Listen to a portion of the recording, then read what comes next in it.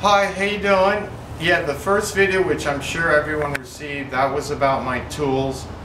And the tools are important because without tools, you can't refurbish machines. You know, even your own machines you have on the road, you have to have good tools. It's good for a screwdriver to have a magnetic tip. I mean, all these little things, it just makes life so much easier.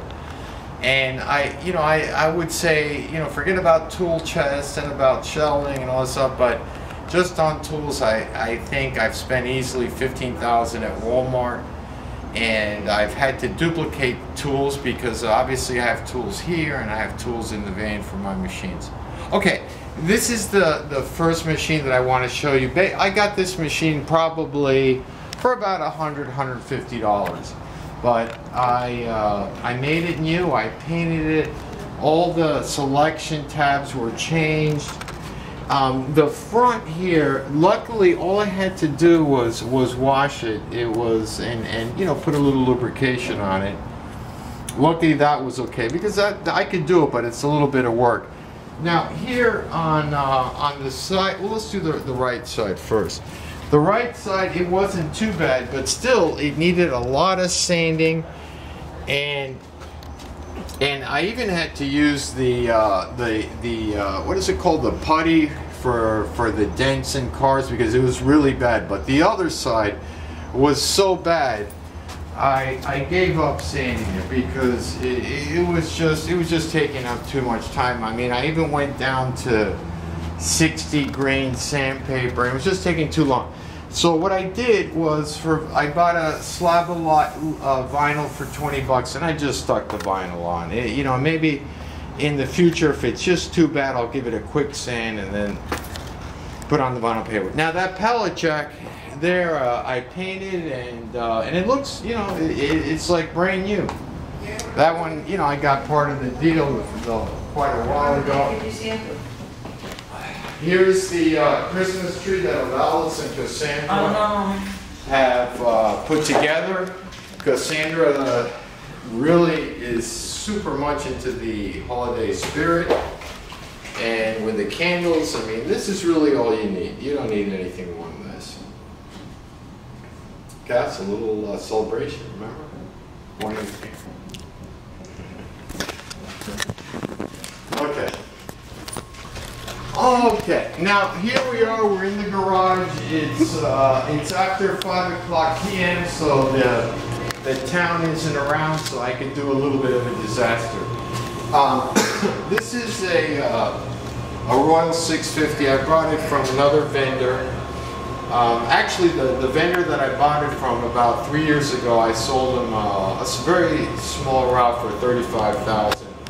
But he's doing very well. I mean, there's two guys I know that have been in the business for less than 3 years, and they're doing incredible. This is one guy, and the guy gave me $33,000, $34,000 a couple of years back, so I took the machine from him. It's worth it. In a good location, it's worth it. But in the future, I may just start buying stuff off the road.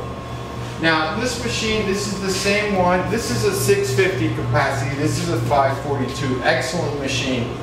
But I took it off location the other day because it was under roof, but it was outside, and it was just outside. The buttons start getting bad.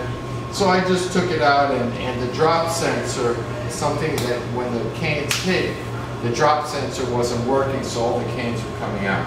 So I switched that yesterday with a machine that I refurbished, and this one will go to a really good location where there's not a lot of room. Now, this machine right here, this one I bought it new. I didn't do anything here. It's not a refurbished machine. But what I'm going to do, I don't like food machines. I don't like sandwiches. So as you can see down there is the compressor. What I'm going to do is just take the compressor out or disconnect it and use this as a snack machine. The guy that I sold the route to, he was actually the one that gave me the idea. Vendors, I'll tell you, that's where you get the most ideas from these guys, because the guys that have companies that sell machines, they want to keep you as stupid as you can be and selling machines anywhere from 1,500 to 4,000. So, you know, the other vendors, obviously, we don't like that. So we, you know, in a way, we try to help each other out. And anyhow, the second guy that's been in the business for less than 2 years is doing phenomenally well. It's a guy called Stefan. He's a Dominican guy.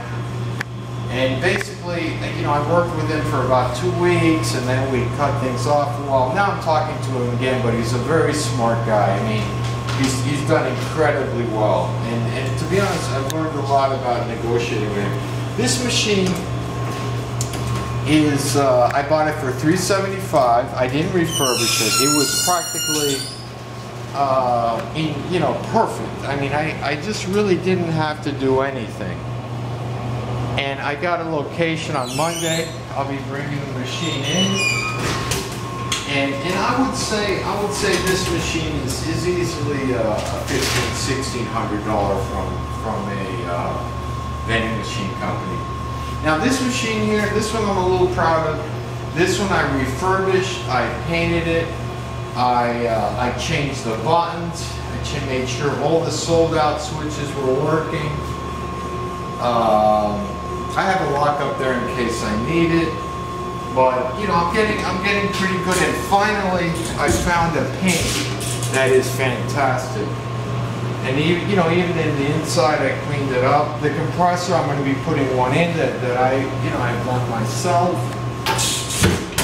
This is the compressor that I've done myself. You know what? The third video will be on compressors, but you know, I like doing a good job. I put foam around all the tubes to keep the cold in, and also in case it vibrates and it's hitting some metal, it doesn't open up a hole.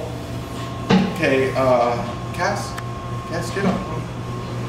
Okay, now this machine right here, I just got a recycling place from a Cuban couple, a young couple, really nice people. This machine, you know, obviously it hasn't been refurbished, but I bought it for 200 bucks. It's a multi-price machine, and the vending companies, they sell this for about 1,500. Obviously, I got to refurbish this one. This one right here, this one, if you want to come in the front, Cass. This one right here, this I got to straighten out, but that's no big deal. This one right here, I bought it for 100 bucks, 120 I think it was. And it didn't have a hole for a bill acceptor, so I had to cut that out. Changed the buttons, painted it, and you know, it doesn't look good, but I could use it, and it cost me 100 bucks. I could pay off the machine in less than a month. And you know, that's almost unheard of. And by the way, I have quite a few refurbished machines already making money. Now this machine, where Vallis gave me some company, the bill acceptor is inside. They said it had a couple of problems, but this is a Dixie Norco. I know everything about it. And this one I bought for 100 bucks. You know, this one I'm going to paint.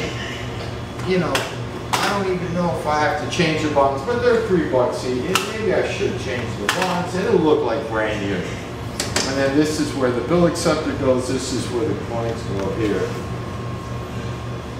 100 bucks. So this one's 100. That one was 120. The one back there was 200. Plus I got the location. I put my own machine. This one here, 375. This one was the best of all. I mean, didn't have to do any work for it.